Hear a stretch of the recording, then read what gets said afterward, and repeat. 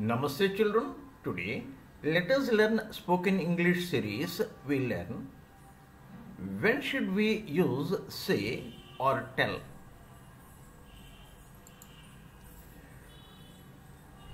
Try to understand the fact that we say something to someone whereas we tell someone something.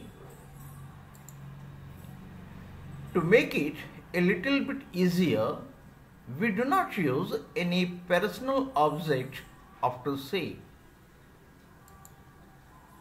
Susie always says that she is busy.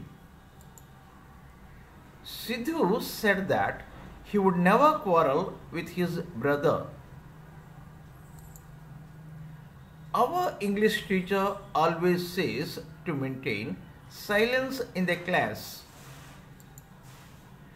To make it easier, we need to write a personal object after tell.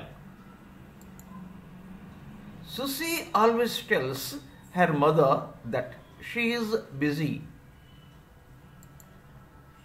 Sidhu told his teacher that he would never quarrel with his brother.